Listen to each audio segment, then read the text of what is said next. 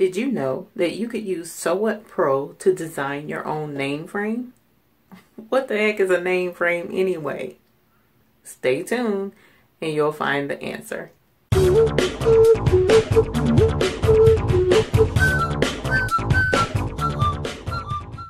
Greetings and welcome to our channel. I'm Eve with The Baby's Booty. Today's video is a quick pick tutorial for Sew What Pro. Sew What Pro is an embroidery design editing software program.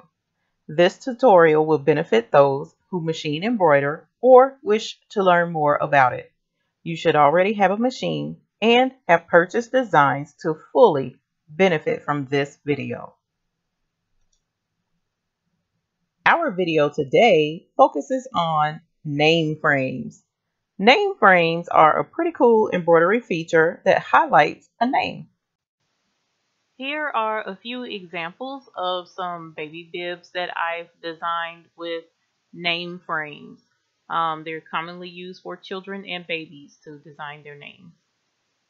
Now with name frames can be quite simple to do in Sew What Pro.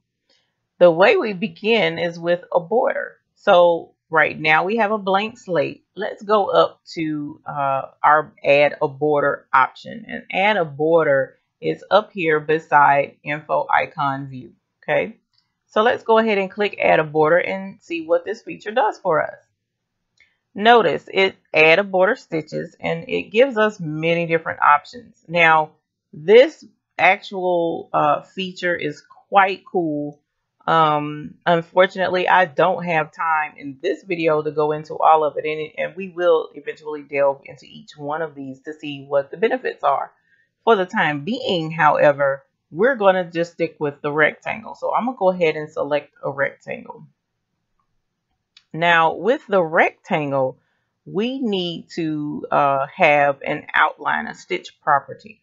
And with the name frame, the preference generally is a satin outline, but you do have an option of a running outline, which is just a single straight stitch. You also have the option of a bean outline. You have blanket applique and satin applique. So yes, you can make your own applique in Sew What Pro, but that's not what we're dealing with today. So we're going to stick with satin outline. Whenever there's an embroidery design being stitched, I'm sure you're familiar with how there are foundation stitches that are done first, then the actual embroidery is put over the top of it. Well, those are the underlay stitches. So in Sew What Pro, whenever you're doing a name frame, I suggest to go ahead and do the underlay stitch. Why not? Most of the better embroidery designs have underlay stitches. So we want to have it. I'm sure there's probably a reason why someone would not want that. But in my instance, with what we're doing today, we're going to go ahead and make sure that that box is checked so that we can have an underlay stitch with our frame. Now with a satin outline, there's 4 different options down here. The ones here on the right are pretty standard, self-explanatory. They're border width of the rectangle and the border height of the rectangle. These are based on how big the name frame design is going to be. I'm stuck with 4x4 right now, so that's what I'm going to use. So I don't want the width of my name frame to be wider than 4 inches. So that's why it's here on 3.8. I actually need it just a smidge smaller than 4 inches. So it's at 3.8 inches wide. Now the height of the border of the name frame needs to accommodate whatever letters it is that you're going to put in your design. So if your letters are an inch tall, then you want to make a name frame that accommodates that 1 inch. And I generally suggest a buffer of a 1/4 inch, between the size of the letters and the size of the frame. That gives you a good clear space around the letters and it's not squished up on the frame. So if you did 1 inch letters, I would say make your border height 1.3 or 1.2, and that'll give you some space. Now I actually am going to be using 3/4 inch letters, so I'm going to leave my border height at 1 inch. Again, that 1/4 inch of my size letters and the border height of the actual rectangle is going to be 1 inch, and that gives me some space in between the name and the frame. Over here on the left, we're going to show you what the differences are with these thicknesses, the satin thickness and the satin stride. What do they mean? Let's find out. Now, my normal frame that I like to use with a name frame and the 3/4 inch letters, these are my normal measurements over here, and my satin thickness and my satin stride is generally 20 and 4. So what I'm going to do is up at the top, go ahead and put my normal frame. So this is my normal frame that I would use. Okay, so to show you how that looks when it's stitched out, we're going to go up here to view and we're going to add the texture in, and that's what it would look like generally. Not quite as sawtooth, but close, and it gives me some definition with the name when I have the frame set up.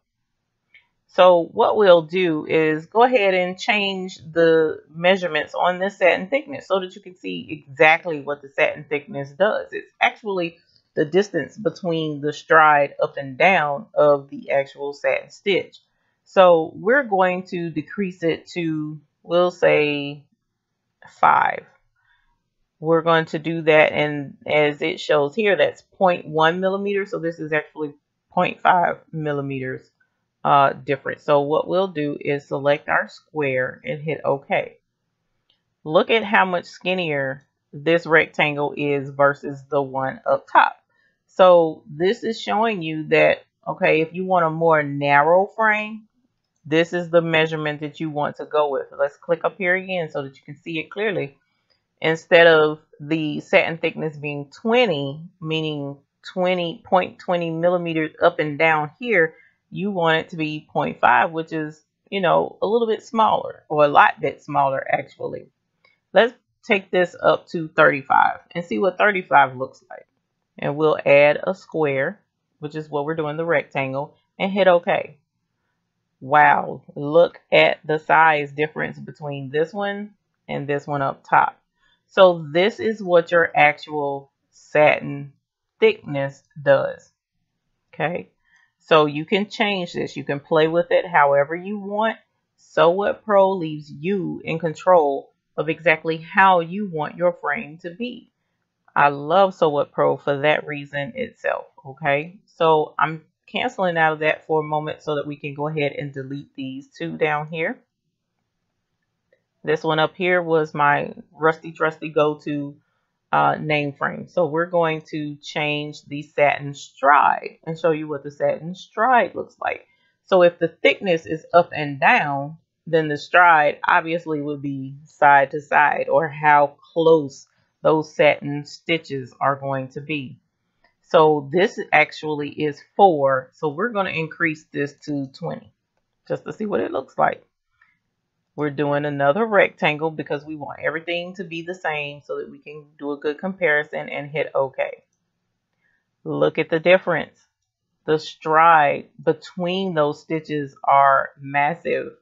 Now, if you wanted to do a name frame that was zigzag, by all means, it's really cool. Go ahead and use it. And that's what you can choose. Just showing you, you do have the option to do that. Let's add one with a different measurement. So we did 4 for this one here. Let's take this stride down to say 1 and see what that looks like. And again, we want to select the rectangle and hit OK. Look at how thick that is.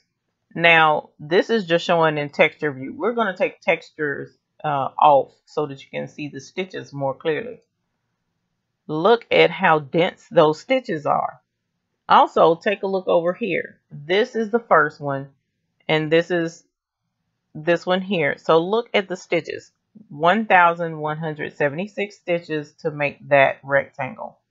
The second one with the wider stride is 117 stitches is all it takes to make that rectangle. But look at number 3, 2,293 stitches. This is a very dense rectangle. This could be good in applications. So say for instance in jean material, heavy dense canvas quite possibly could withstand this.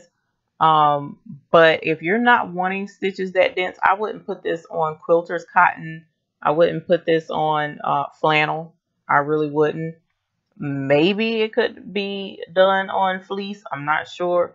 I'd be sketchy. I'd be skeptical to do this. So we're not going to have this type density for our name frame. So, but again, this is just an example purely to show you what the differences are, what your capabilities are in Sew What Pro, and what you can achieve if it's what you choose to do. So we're going to take this name frame that we've already created, and actually let's see, we're going to view our grid lines so we can make sure everything is good and centered for the time being. And what we're going to do is turn this into an open name frame. Usually when you see the name frames, there's not borders here on either side. So how do we take that off? Very, very simply. There's two different ways you can do it. We need to come up here to the cutting toolbar, or you can hit alternate S on your keyboard. And this opens up this toolbar to show you about cutting your pattern. So you can do select points, or we can use the eraser. Really quickly, I'm going to show you the eraser. You can click the eraser and notice it gives you a little pink eraser, and you click, hold it down, and drag it across what you want to erase, just as if you were erasing this off of a piece of paper. It's that simple with Sew What Pro. So we're dragging this here and let go of the mouse. When you don't have the mouse click, notice it's not erasing anything else. And now we want to hit close. Do you wish to perform pending erasures before closing? Yes, I definitely do. And look, now you have an open-ended rectangle on this side. That's just one way to erase some of these stitches. The other way is we open the cutting toolbar again, and we want to leave it at select points. So what we want to do is select the area, draw a box basically around the area that we want to delete. Well, you don't actually draw, you want to connect 4 points to make a box around the area you're trying to delete. I want this whole end part taken off of our border. So I know none of the stitches are past this point here. So I'm going to click one point here and see it leaves a little dot there. Now I want to come inside and I'm going to leave a dot here. And then I'm going to drop down here to select this. And notice it's drawing a box around everything. And I'm going to click here.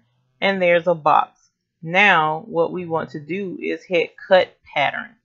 So when you cut the pattern, it gives you options. Remove the interior, remove the exterior, cut and save it all, or cut and just save the interior, or just cancel it. We don't want to cut anything. Well, I don't want to remove the exterior of this box because the exterior is the rest of the border. I want to remove the interior because that's the part that I don't want. So we're going to say remove interior. And look, it's gone. Now we're just left with these two bars in perfect selection, perfect section for me to add the letters in the middle. And we'll close this out because we're done. And I'm going to go ahead and put the texture back on. And let us go ahead and merge in our letters because we want to add letters to this. Now, if you've already opened up your letters before in Sew What Pro, which I have had some letters, I can click Info Icon View. And there are some letters already over here. And these were the ones I actually was going to use 3/4 inch. That keeps me from having to go up here to File and hitting Merge and going to the directory where those letters are and pulling them over. So if you haven't, then yes, that's what you need to do is merge. And then navigate to the directory where your letters are that you want. Open them up and merge in the first letter, then do info icon view in alphabet mode and add the rest. So we're going to go ahead and put in a name, and we're going to say RUBY. Now, this brings me to another point you want to keep in mind when you're doing a name frame. When you're doing a name frame, there are letters that have the hang down, and that takes away from the 3/4 inch size restriction for your name frame. So notice, in order for me to get all of that to fit in there, my name frame isn't big enough. So you want to keep that in mind when you're making your name frame. You want to make sure that all of your letters are going to fit in a row. You don't have any of them hanging down. So let's choose a different name so that we can keep things simple. And we're going to go with Alice. I'm going to close out info icon view. And I'm going to come up here and center it in the name frame. And there you have a name in a frame. Pretty much all it is to it. If this border is too big for the name frame, if you don't like all this extra space, how did we do it? We came up here one of two ways. We went select points and we clicked on the outside of the area and we clicked in how far we want it to go. Then we clicked down to get us a good space to come out, and then we come back over here and we close the box, and then we hit cut pattern, remove interior. That's how you get rid of it. Or you can grab your little pink eraser and you can click, hold it down, and drag across the part of the design that you wish to erase. And we're going to erase both of these on either side. And there we are. And we hit close. Yes, I wish to perform those. And here you have your name frame with your name in a smaller frame. So yes, there's more than one way to skin a cat in Sew What Pro. I do really suggest you take your time, play around with it, get the feel for it, and that way you can become proficient at making your own name frames.